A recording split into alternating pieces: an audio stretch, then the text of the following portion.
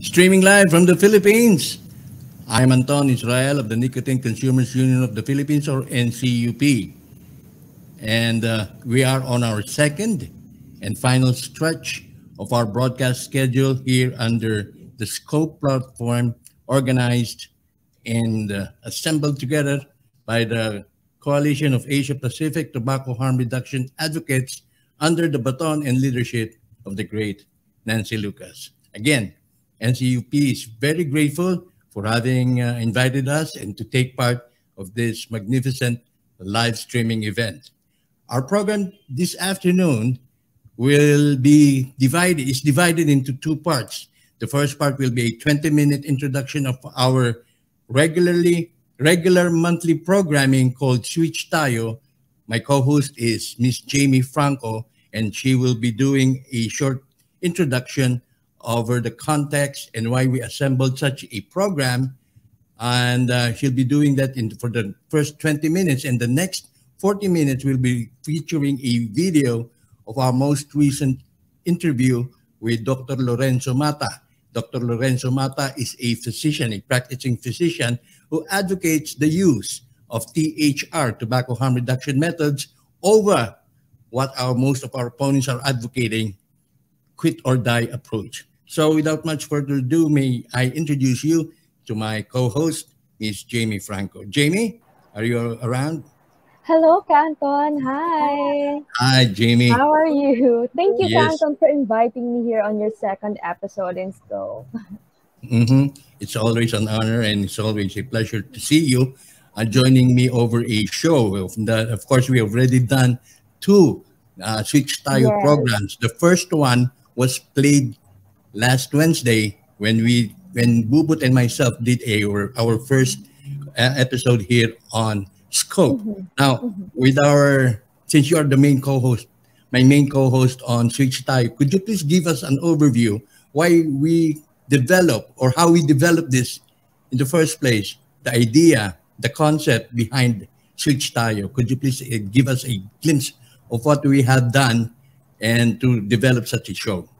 Yeah, sure, Canton. So, Switch Tayo, this is a live stream show that is hosted by me and Canton, and we will represent different generations. So basically, this show focuses on exchanges of ideas and different perspective of an old school and a millennial regarding issues on nicotine enjoyment while getting insights from experts. So some might say, why are we using both languages like Tagalog and English?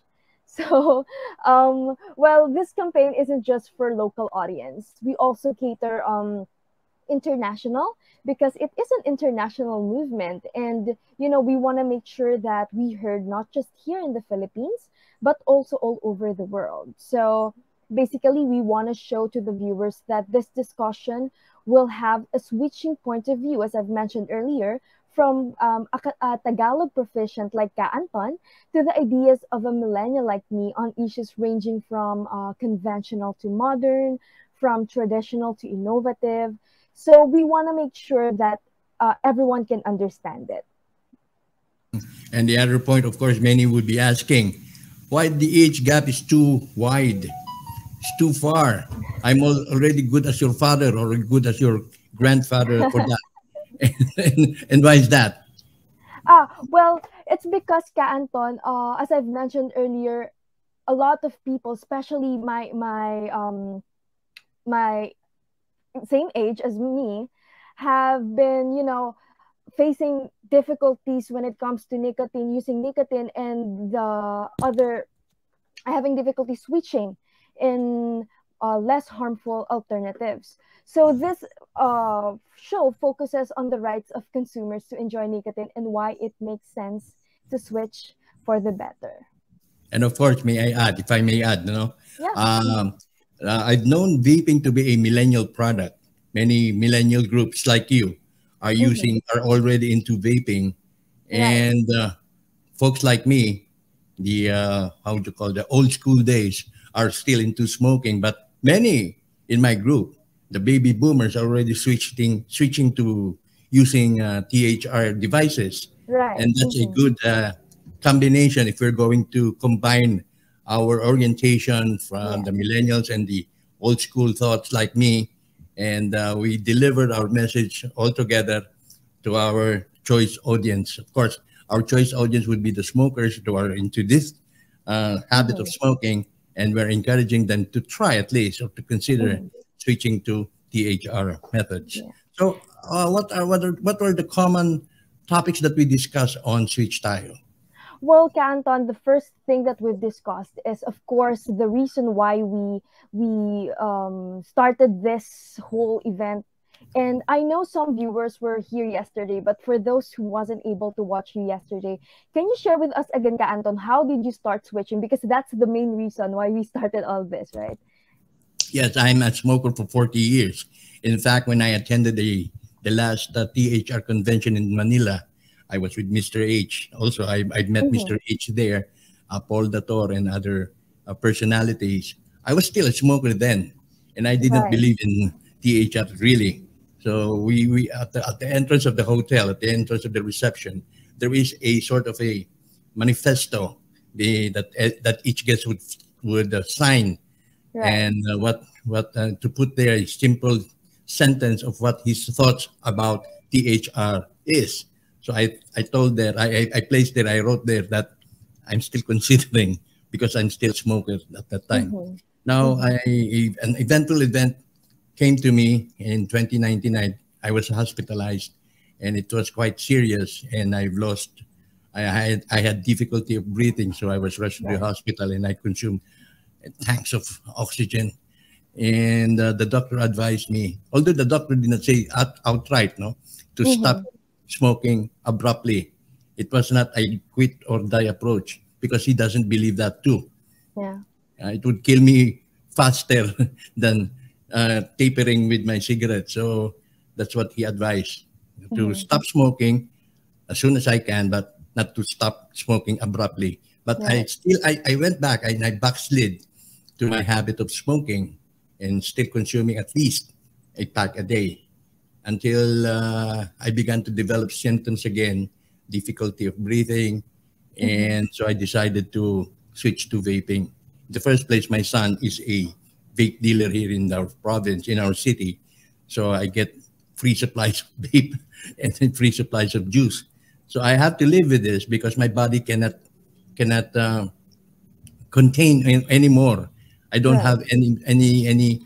I don't have the same strength. I don't have the same recuperating ability, no, to sustain the nicotine intake through cigarettes that I was taking or that I got used to for the last 40 years. I'm aging, so I have to find a better way to Right. consume nicotine, enjoy nicotine in the less harmful way. So it's a choice, or else I fear that I might die early or behind or before my time if I continue enjoying smoking. Right. Of course. And mhm. Yes, Yeah, and yes, I yes. totally agree with you on that, Canton, because the advocacy, first of all, I'm not a smoker, but the advocacy resonates with me, even if I'm not a smoker. Because the reason is that I'm advocating this is I'm a daughter of a smoker. I've witnessed, how it affected my father's health. He was actually rushed 2 years ago in the hospital due to heart attack, and the doctor said it had something to do with his vices, including the tobacco smoking. So I also have, dozens of friends who smoke, and right now, they're having difficulties quitting, even if they want to, because they just don't know how to start, and they don't have enough information, and if they have, some are fallacies, some are not true misinformation. So it is really important for us to, educate them with the right information. That's why Switch Tayo is here. That's true. That's true. Because I also had the same impression about vaping because I could see, or I would see, vapors would inhale too much vapor inside, and Right. that occupies or gets into the remotest region of their lungs, I think, and then Mm-hmm. they would blow a cloud of smoke. So I find it more dangerous than smoking because in Mm-hmm. smoking you just only take this as deep as here, but Mm-hmm. so that was just an impression that most I got most I got that I got most from those I see vaping. So I had Mm-hmm. the same impression as would many old schoolers would. Like our President Duterte said that vaping is more dangerous than smoking because based on the vapors that comes out, it's too enormous. It Mm-hmm. Right. also engulf a whole room with vapor. So if you're going to associate the amount of vapor that's being released with the amount of danger as per our presumption or assumption, then I could say, and I would say the same thing. But with proper education, Mm-hmm. proper orientation that each of the people, or that each one of us, not only the smokers but also the people behind the scene, the family members supporting a smoker to quit, should also be orientated on the terms of what causes cancer, what causes the harm, and Right. which part of the process is causing these carcinogens to be released, etc., etc. That we have, Mm-hmm. as we have all been advocating for a while. Mm-hmm. Proper information, because Yeah. Jamie, as you and I are very aware, are very aware about the men and women manning our Mm-hmm. health agencies are also into this misinformation. Correct. And Kantan, speaking of misinformation, I just want to share with our viewers, because of this advocacy, I started to publish this news media website about harm reduction, and this is what we call 24 share updates. So basically, this news media page shares news, information, and insights to enlighten the public on the role of harm reduction as a public health strategy and to provide inputs that will help consumers, our industry stakeholders, policymakers, regulators, and the scientific community achieve meaningful dialogue that will result in right and just health policies for the benefit of the people. So basically, Canton, our goal is to provide accurate, relevant, and up to date news, feature stories, insights, and research findings. That's the most important thing that will particularly help smokers in their journey to quit smoking. Yes, yes. In fact, I during an exchange at the chat portion of the last Senate hearing, Mm-hmm, where the Senate Bill 2239 is being interpolated, there was mm-hmm, one comment coming from a hardcore opponent of ours, and she mm-hmm. said there that stop vaping or junk vape law because junking it, it means it is a pro health, pro Yes, I, Filipino I I think I saw that. Yes, attitude. Canton. So Yeah. so Mm-hmm, if you just reverse the situation, what is actually happening is that SB 2239 is pro health and pro Filipino, as mm-hmm, explained to us by Dr. Mata, because it is a choice that gives smoker the option to stay away from the perils or the dangers of smoking, by which they don't realize that. No, mm-hmm. our opponent still thinks that vaping and smoking are two of the same thing. But let Right. us remember, if methods are not the same, okay, that the delivery is not the same, so the impact also is not the same. Right. No, no two things are the same. No two things that are not the same will yield the same outcome. By I which they agree. don't realize that. And shows like this, Kaanto, the scope, the switch tayo, we need this kind of sources kasi, because we don't want misinformation spread to the public. Do you agree with me? And And they oh, mhm. and people like them are enjoying to spread rumors and to spread Exactly, misinformation. exactly. Huh? Imagine one doctor who is a very uh, passionate about Mm-hmm. spreading misinformation said that a drop of vapor juice is equivalent to a pack of cigarettes. How could that be? How Right. could that be? If I could fill my tank five times a day, or 5 times a day, and if that's equivalent to one pack, then good, no? Mm-hmm. Five times, or 6 times a day. But a drop is equivalent to 20 sticks of cigarettes. That's Mm-hmm. ridiculous. Right, very, very obnoxious to think about. But many are being led to believe that what the doctor is saying on Mm-mm. television, on mainstream media is true.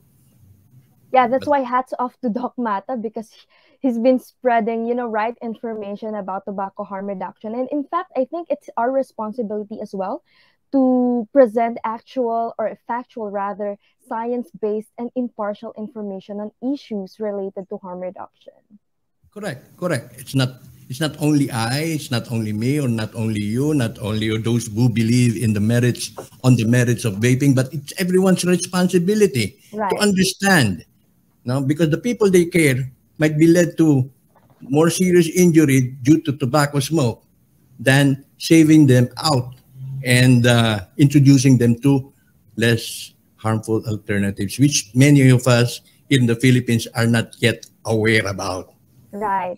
That's why in Switch Tayo, Ka Anton, we aim to expose the lies and misinformation being spread by vested interest groups, so that readers and viewers will discern what is untrue, half true, and true.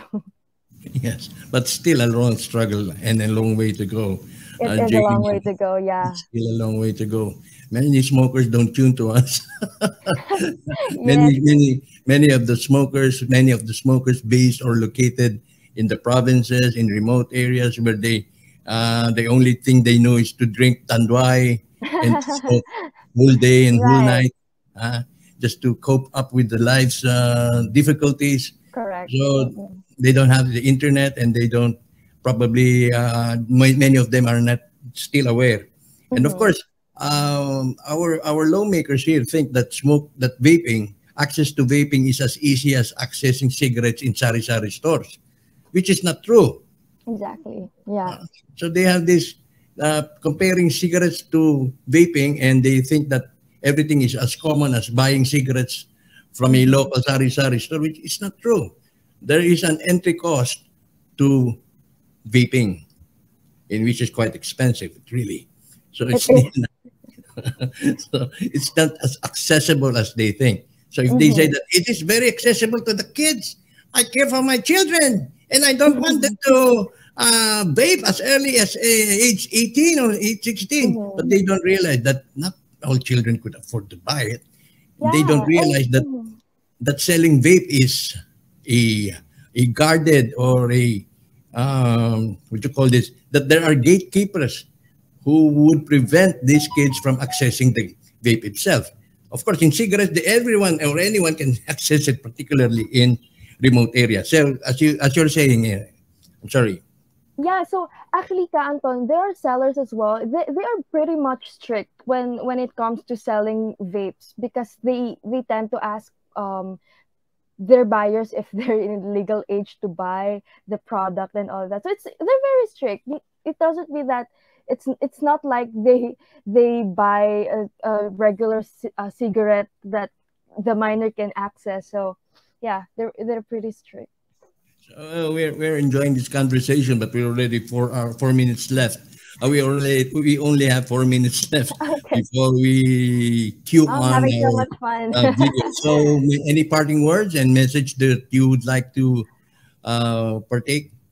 Well, Canton, first of all, thank you so much again for inviting me here, and I hope our viewers can resonate with everything that has been discussed all throughout this scope event. And yeah, if you guys want to know more about Switch Type, please go to our Facebook page. It's Switch NCUP.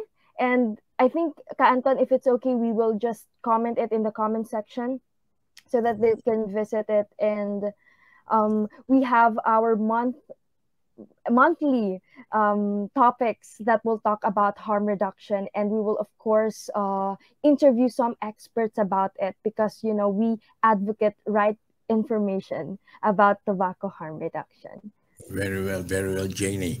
And we almost got carried away because this is the first time. This is our first time to talk to do a show in full English. Yeah. Couldn't And I believe my think either. we have But I could speak English. foreigners watching. Yeah, so congrats, Kat, and congrats to me as well. for, Okay. for talking. Yeah. All right. So with that, we close our show because we close, but don't go away because the next 40 minutes is very interesting, and we recommend it for you to stay on Yeah. and to watch it because the Dr. Lorenzo Mata will give us with is providing us the required information that is quite stimulating to the mind. So let's join Jamie, join me, and Bubot will join me, of course, in thanking Kafra for this wonderful opportunity. Till our next engagement, we're just a PM away, and we'll do our best to do our part in our fight, in our struggle for THR in the world, whatever. So that would be all for us, and stay tuned as we play the next minute, 40 minutes, switch tayo. Thank you so much. Till next Thank you, time. guys.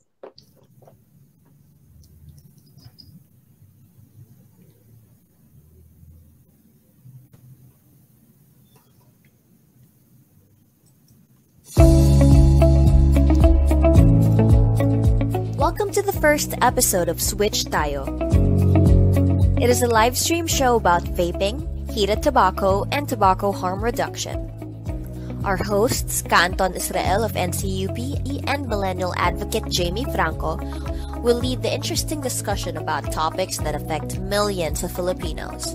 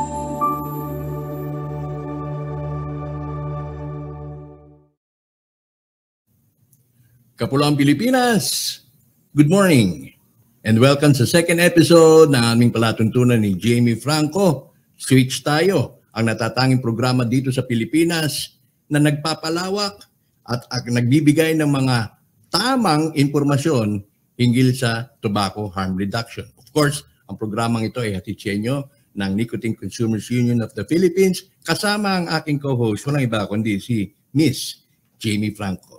Magandang umaga sa iyo, Jamie. Audio mo. Sandali. Ayan. Hi, Ka-Anton. Good morning. Hello po. Hello mga kabik. We are back for another episode. Ka-Anton, it's been a while. We've been very busy in the past few weeks. How are you po ngayon? How are you today? Feeling great. Kasi ako ay huminto na talaga totally sa smoking.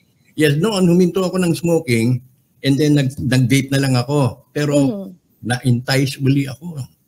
And then ginawa ko na naman, nag-smoke ako in between intervals, smoke, vape.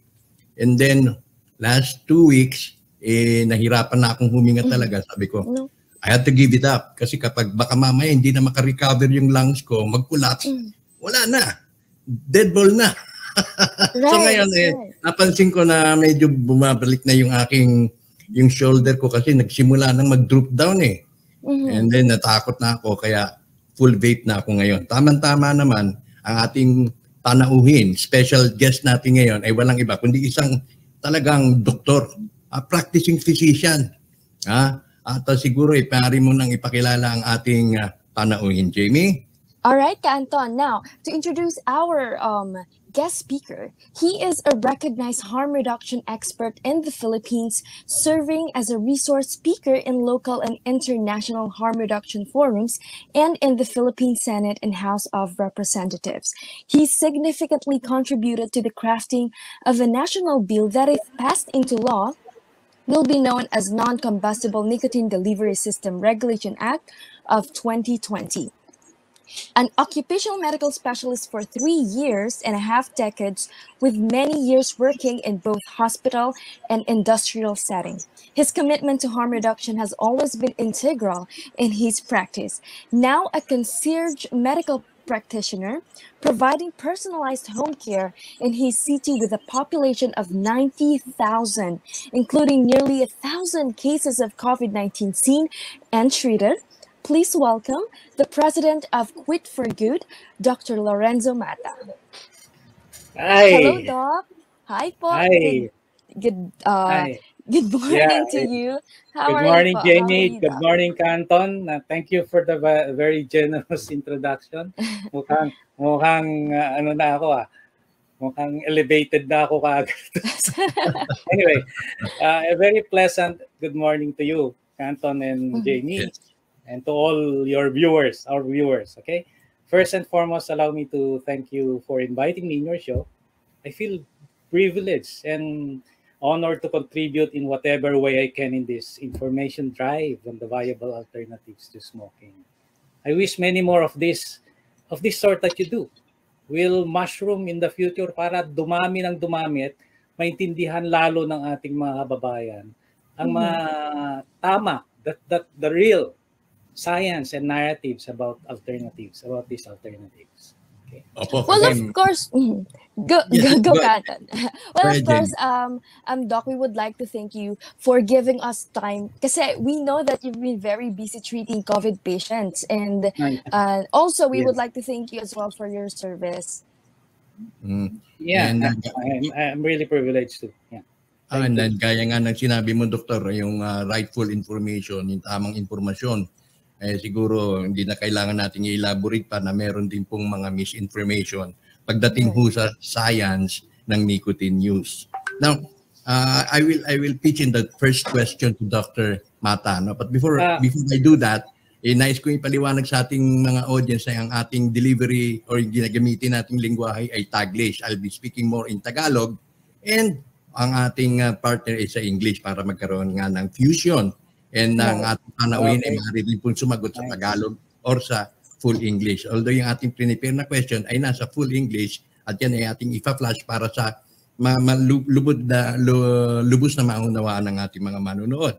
So ang tanong ko lang po, Doktor, unang-una, ano po ang gawain ng inyo pong organisasyon na itinatag para maituwid ang mga impormasyon na tinatawag po ninyong Quit for Good and what it does? Pwede, Anton, bago ko sagutin yan, I would just like to make 2 disclosures muna, ha? Okay? Sige po, sige po. I will probably be mentioning products related to smoking alternatives. So I would like to express that I have no financial interest with any of such products, okay? That I'm not in any way connected or a representative of the companies that manufacture them. So I just want to make that clear. So, okay. So going to your question again, can you tell us about Quit for Good? Yeah, of course. I'll be happy to tell you about our organization. This is an advocacy group. It's composed of concerned citizens who recognize the profound damage and loss combustible tobacco has brought to society. We in Quit for Good advocate real, practical, and tangible solutions that seek to eliminate itong pinakauna na nagkukos ng pagkamatay at sakit ng mga tao, the combustible tobacco. Quit for Good is a non-stock, non-profit organization or a corporation that advocates smoking cessation through consumer education or on alternatives to smoking and fair regulation. And it strives to build a coalition among stakeholders in the industry and a neutral space in pursuit of the same. So, yung aming organisasyon ay malaki ang kanyang naitulong sa pag-craft ng isang ang isang vaping regulation. Alam nyo, originally this vaping is about to be banned by the president in the Philippines, right? So, but then with the help of many of our friends and of course us at the forefront in defending vaping and actively advocating its regulation, we ultimately have them regulated, and it's now being finalized in the both houses of the Congress. Okay, so that's the quit for good. May nagsabi sa akin noon, quit for food. Oh, no, it's for good. Okay. It's quit for.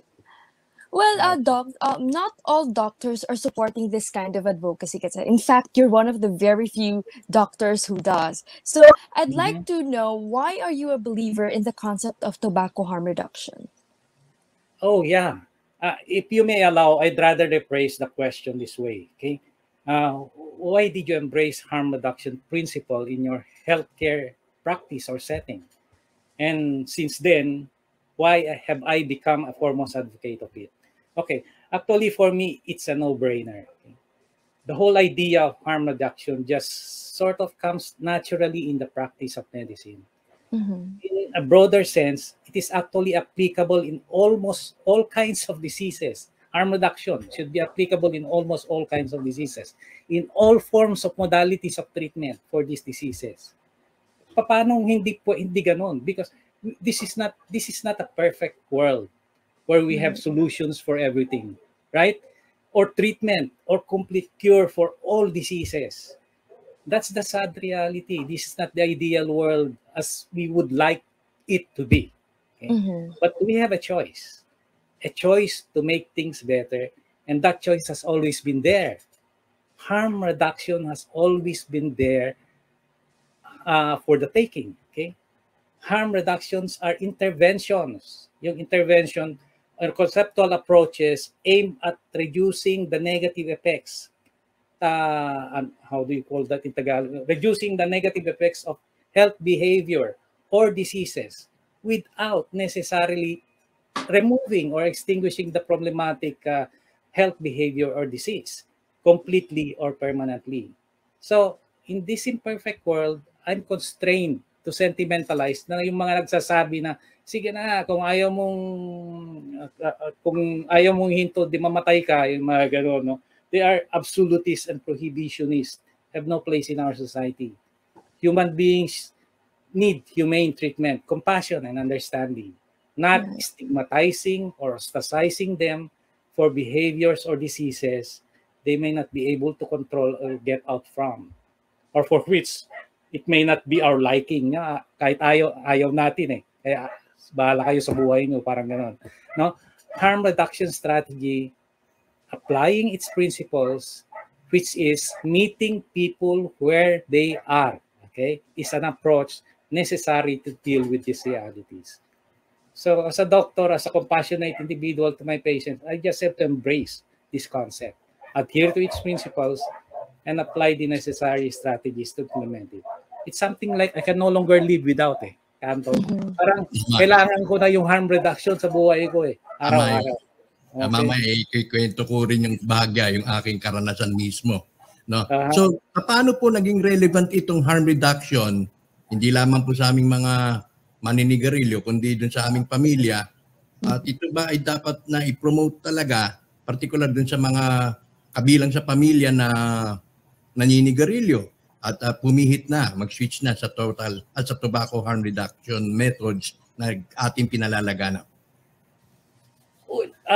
Harm reduction, ang relevance niya cannot be gainsaid, no? Hindi natin ma-underestimate yung talagang relevance dito, because you can just imagine how many smokers are there in the world right now. Okay, according to statistics, we have 1.2 billion smokers in the world right now, and we are looking at about 8 million deaths per year due to smoking-related diseases.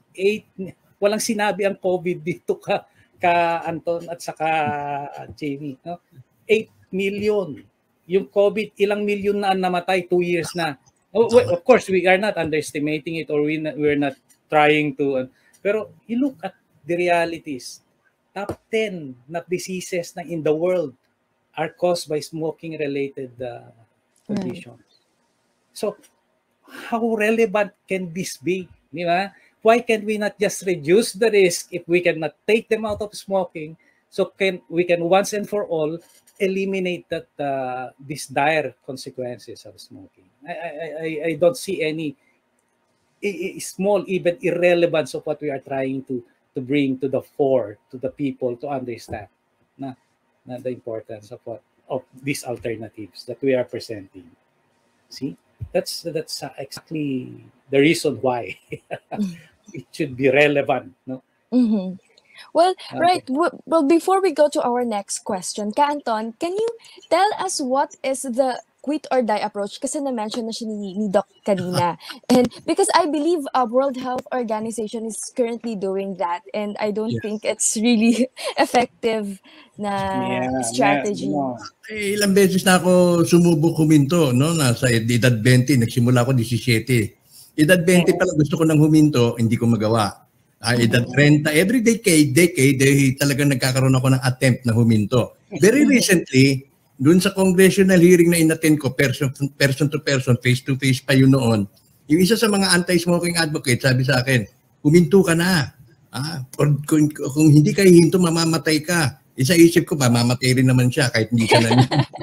Pero gano'n yung ang approach talaga nila, talagang construed na doon sa direksyon na yan, quit or die. Right. Quit or die. Yeah. That's so sad. That's so sad. Actually. Pero napakahirap gawin. Yeah, I know. Hirap talaga. Kaya mga approach na yan, Anton, I call it inhuman or uncompassionate or unconsumable.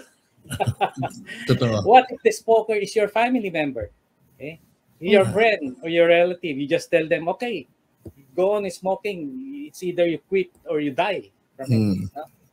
If there's a way to bring that person close to you, to a more less alternative, why not? Diba? And then Jamie, kailangan talaga ng sheer, very strong, impeccable determination from that person para niya mapagwalian yun. Dapat strong mindset po talaga, no? Pero napakahirap.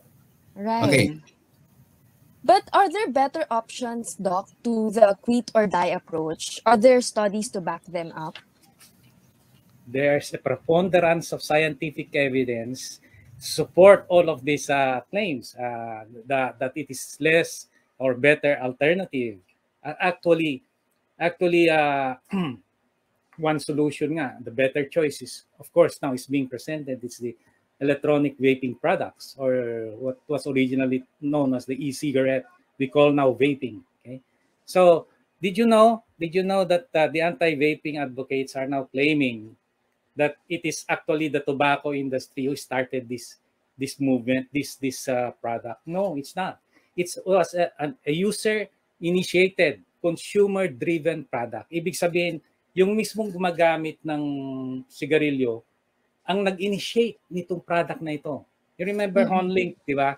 The Chinese who invented the e-cigarette.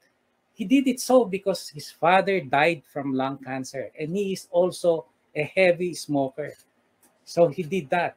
That was, I can't remember exactly the year, but that's when this e-cigarette started. So it's a misnomer if they say that it was the tobacco industry who wanted who made this, so they could save their business. No, it's not.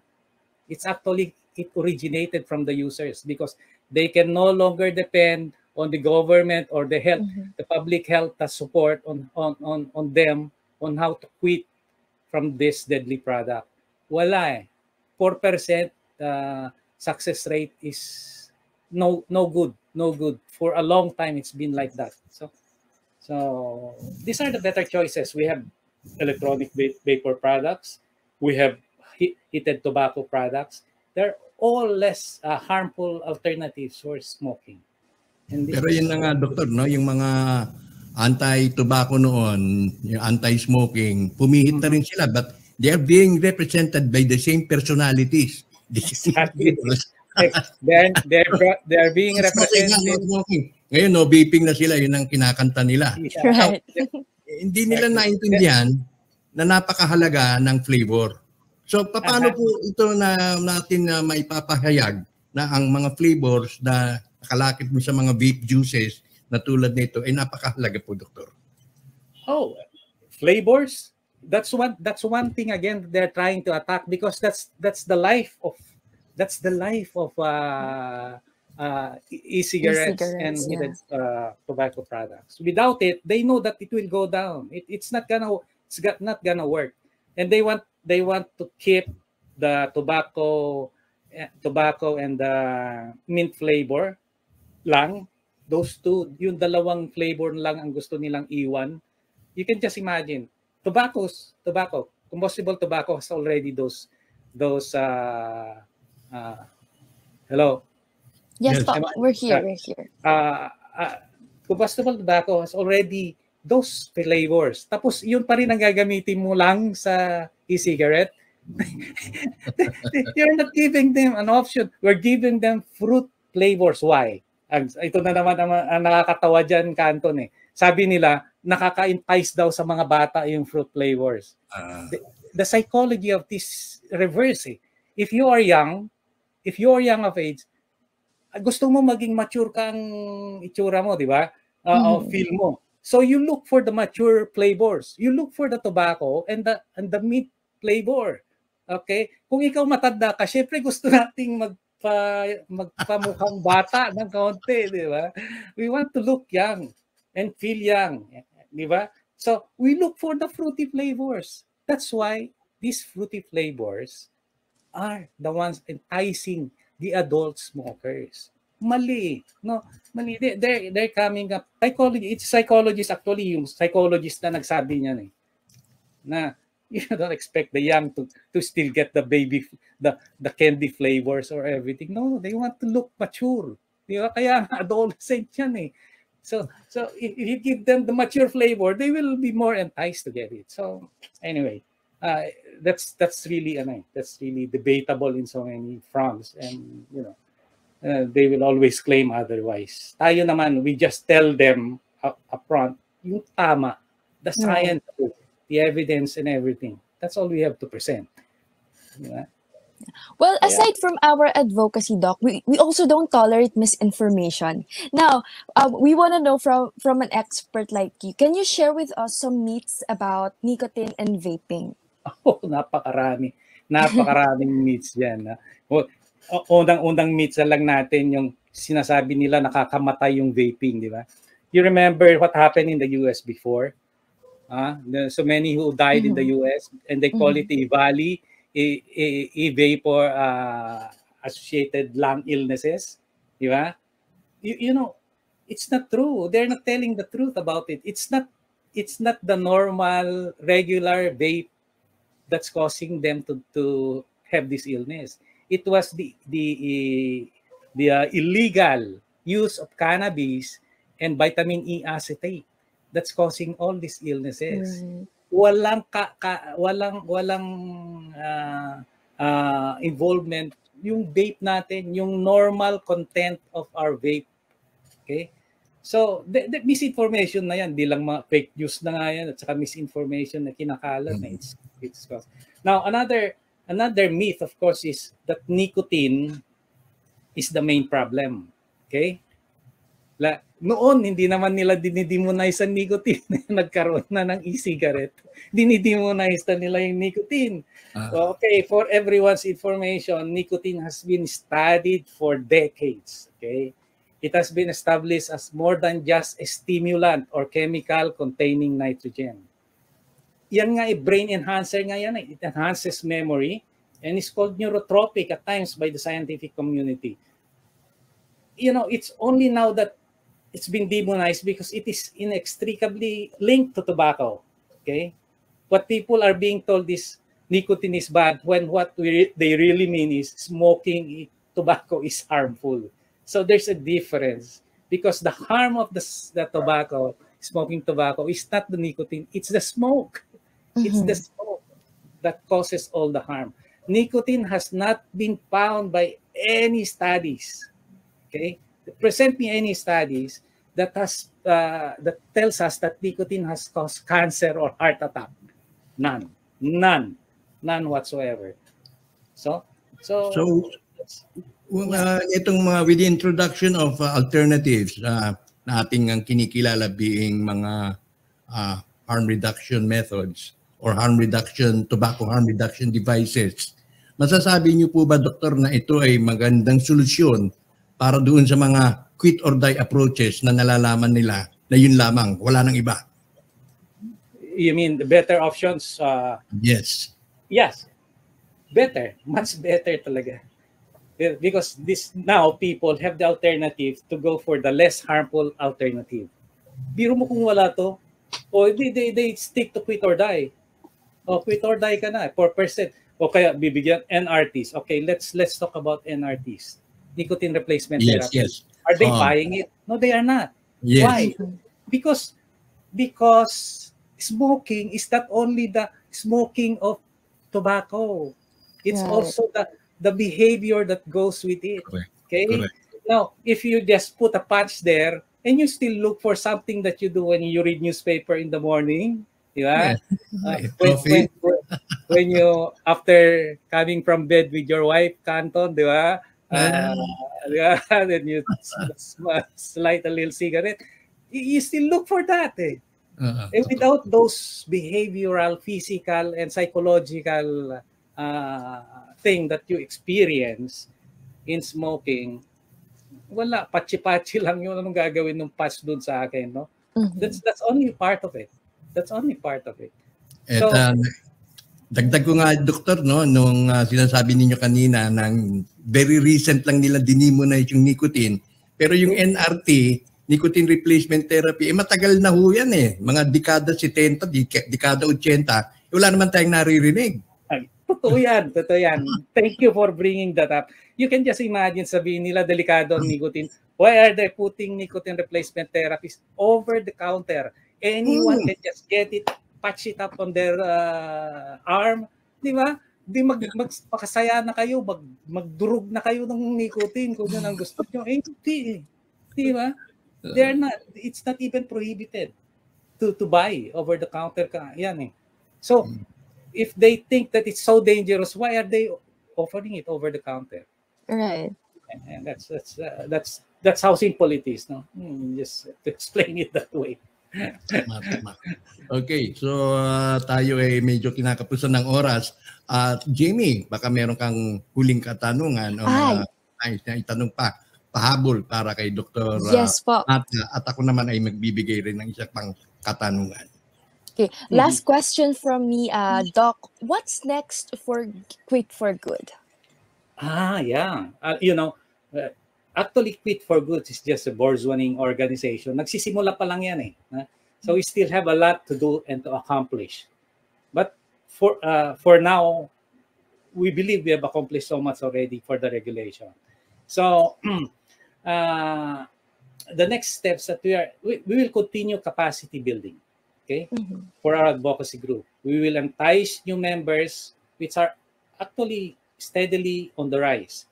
We will also initiate local research and surveys on smoking. Alam mo, kulang na kulang tayo sa research locally.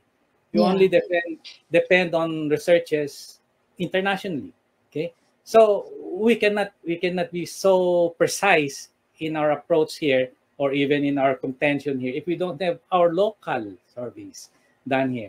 And I think that is gonna be a very important undertaking that Quit for Good is going to do in the future. And of course, we'll continue our education for smokers on all available options for quitting, like what you're doing now, Canton and Jamie. No, we do our regular live stream podcasting and media forum engagements.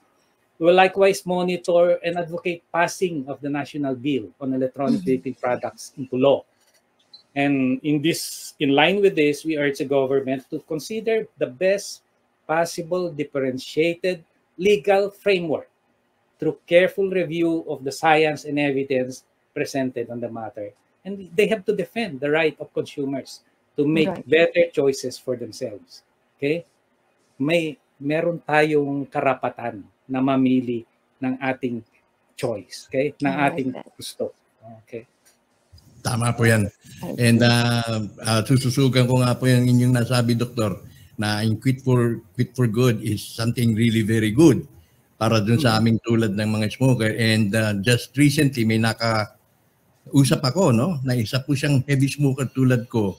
And then siya na unang mag-vape eh. Sabi niya, bumili ka ng vape, ganun, ano?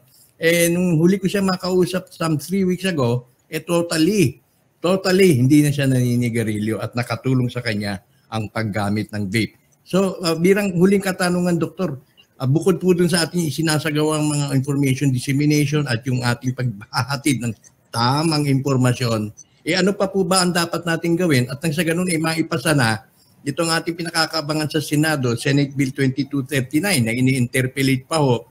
Nakakatawa nga kamo. Dahil nga kailangan ho talaga natin ng local-based studies. At sinasabi ng isang tagapagtanggol natin, ganito, ayon sa Public Health England. Sasabihin naman nung katunggali, ayon sa Public Health England. Very confusing ho yung mga studies na yan. Bagamat yung iba naman, hindi naman ho may tuturing na talagang formal studies kasi hindi pa ho na peer reviewed. So itong mga ganito, yung palitan ho ng debate, argumento, ano po sa tingin ninyo ang talaga pong masasabi nating equalizer at nang magkaroon na talaga ng tamang direksyon kung saan tayo dapat tumungo as the use of vape as a public health strategy, Doktor? Alam mo, Anton, hindi natin mapipigil yan eh. No? Kaya nga, yung sasabihin ng isa, dito meron palaging sinasabi yun sa kabila. No? There's always, it's gonna be a vicious cycle. Never ending yan eh. Walang mangyayari yan. There's just one thing that I think everyone should know, really. This is not, this 8 million deaths every year due to this combustible tobacco is no joke. Okay?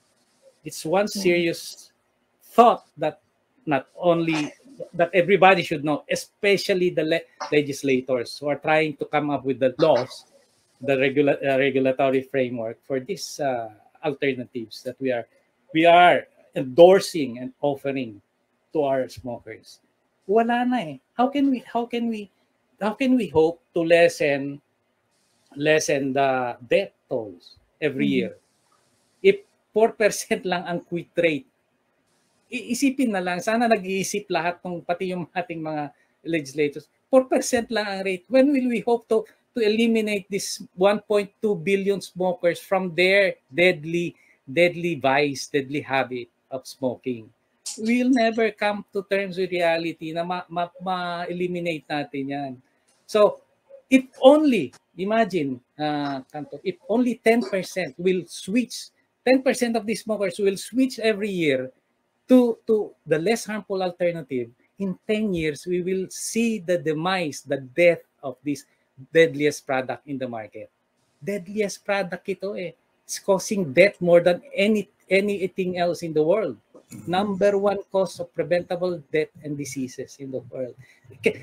Hindi ba tatayo man lang ng balahibo tong mga tao na nag-iisip na sige, tuloy lang natin yung ginagawa natin, no? Wag natin tanggapin 'yan kahit na initiated pa ng mga users o consumers 'yan. They should think. They should look at science, they should look at evidence. Okay? That's the only thing we can do, and for us, what we are doing is the right thing. Information dissemination, continuous education regarding these narratives about alternatives. Kasi unless may magkakaroon ng ganitong forum o platform, the social media platform, we will be swallowed by the giants in the industry, because they will try to suppress everything just for them to continue their malevolent businesses. Okay, so that's just that's true. I could not agree better. We have to just continue with what you're doing. Do it more frequently. We need more of this forum. Sabi ko nga, sana mag-mushroom itong mga ganitong social media platforms discussing about this. Okay? At nawa ito na maging simula, Doktor, sa inyo pong partisipasyon ngayon at kami po ni Jamie at 10 na aming kasamahan at ng ating mga iba pong advocacy groups na kasama natin dito sa ating pinaglalaban ay lugod na gagalak sa inyo pong pag-Google ng inyong panahon para kami ay mahatiran ng mga relevant information na kinakailangan po namin malaman. So para po sa mga karagdagang kaalaman, saan po ba namin kayo mapupuntahan sa Facebook? At nang sa ganun ay mailagay namin yung aming like at mamonitor namin ang inyong po mga gawain.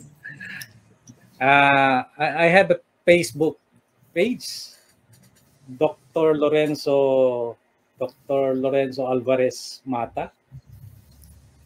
And I have my Facebook also, personal Facebook account, which is Doc Lawrence Mata. So I most of the time discuss about these things every now and then. Pwede silang, it's very easy. Kailangan lang DOCLORENZ. Yung Doc Lawrence. Baka kasi yung iba, Lawrence ang Lawrence of Arabia. It's not. Just remove the O. Lorenzo kasi yung pangalan ko eh. May nakita ko ako, Doktor, itong Quit for Good na Facebook page. Yeah, that's good. Quit for Good is that is the one for us, for the group. Okay? So Quit for Good. Yeah. Okay. Yeah, it also has the page and the group, no, Doc? Like, meron tayong Facebook page at Facebook group na pwedeng salihan ng mga tao or viewers. Yes, they can join us. They can join us. You can join us one of the become members of our Quit for Good, and if we become bigger and bigger every year, for example, we will have a voice to contend with in any forum. Kasi if we don't have so much support from, we just have to have the 17 million smokers in the Philippines to support us. Yeah, right. 17 million. Okay? That's a lot. The voting population of 17 million, mananalo na tayo sa botohan. Yeah. Sana nga, nagkaroon tayo ng party list, Doktor. At malay mo, si Anton na ang ilalagay natin. tayo. So with that, Dr. Lawrence Mata, maraming salamat po. Thank you, thank you so much, Doc, for your time. We truly appreciate it. I've learned a lot from you, and I know that the viewers as well have learned many things about tobacco harm reduction. It means a lot for us hearing all this from an expert like you. So thank you, Doc. Thank you so much. Thank you so much, Jamie. Hanggang sa muli. Okay, have a good day. Ayan, Jamie, naku po, yaman ng impormasyon na natin binahagi sa ating mga panawin. Anton, parang ang sarap niyang i-cut, then let's repost it because people really need to know all of the information na sinabi ni Doc ngayon. Sige, magandang idea yan. Yeah. I-cut natin gano'n. Yes. Gawin let's natin post it as a video. Correct. Tama rin naman kasi may yung ating mga questions ipinost natin, something like this, ganyan. Although na yung iba nalaktawan. Pero okay lang yan. At ang importante, naging spontaneous yung ating paghahayag at paglalahad at napaka-smooth na ang delivery ni Dr. Lawrence Mata. Sana dumami pa ang mga doktor na tulad niya na magtatanggol sa ating mga isinusulong. Kasi alam mo, yung quit or die, pag yung ang approach na yon, tumigil ka nga ng paninigarilyo, yung iba namamatay dahil sa pagtigil. Maniwala ka. Talaga po. Paano siya ka, Anton? Nananaba. Tapos nagkakaroon ng stress. Right. Dahil yung adjustment niya, hindi bigla abrupt, lalo ng abrupt, yung cold turkey. Biglaan din, opo. Ako, delikado yan. Yung ibang doktor nga, hindi nga nagre-recommenda ng cold turkey. Sabi, yung kumbaga tapering. Wala rin mangyayari doon dahil kapag na-stress yung tao, nagkaroon ng problema. Tsaka what I don't understand ka, Anton, is marami na po talagang nag-try naman mag-quit pero hindi talaga nila kaya. But still, ayun yung ginagamit or pinupush ng strategy for the smokers to quit. Diba? Parang hindi naman siya effective pero yun yung pinupush nilang strategy. Railroaded. Right. Anyway, siguro sa tulong ng ating team, makakaroon pa tayo ng mga iba pang mga panauhin at mahingian. Yes, looking forward to that. Yeah. Sa issue na ito. So Jamie, tayo naman ay magsasarado na. Yes. Okay. There you have it. Thank you so much, Ka Anton. Doc, maraming salamat po sa pag-guest. I'll see you guys on the next episode of Switch Tayo. By the way, don't forget to follow us on Facebook, Twitter, and Instagram, and share this video to your friends and family. Take care, everyone. Thank you, Ka Anton. This has been Jamie. Peace out. Bye-bye. Bye. Welcome to the first episode of Switch Tayo. It is a live stream show about vaping, heated tobacco, and tobacco harm reduction. Our hosts, Anton Israel of NCUP and millennial advocate Jamie Franco, will lead the interesting discussion about topics that affect millions of Filipinos. The show promises to be a lively exchange of ideas by our dynamic duo who represent different generations. Our special guest in the first episode is